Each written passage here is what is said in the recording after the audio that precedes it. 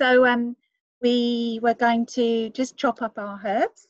I'm using lemon balm, lemon geranium and lemongrass and a little bit of mint.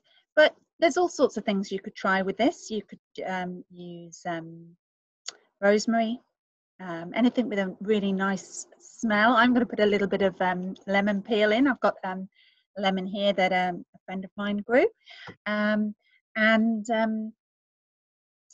You could use a food processor to chop up. The smaller the better, these leaves. It looks much prettier if you chop them up nice and small. You basically use whatever smells you like. It's a nice one because my children like to go around the garden and make potions and lotions. Here we are. We'll put a little bit of peel in.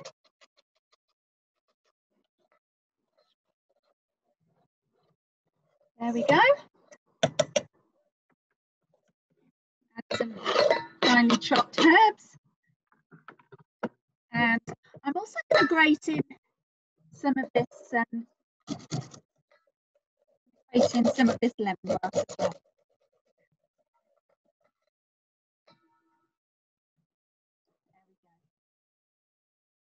Now you can use sugar or salt for this. I use sugar because we tend to reuse our bath water on the garden, so I don't want to use salt. But I have had problems in the past with children liking the smell and the taste so much that quite a few spoonfuls of this go missing.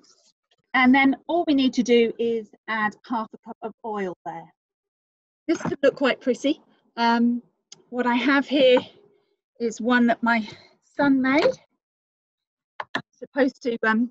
It's supposed to be hidden until Mother's Day, and he's going to put a little bit of ribbon around that as well, apparently.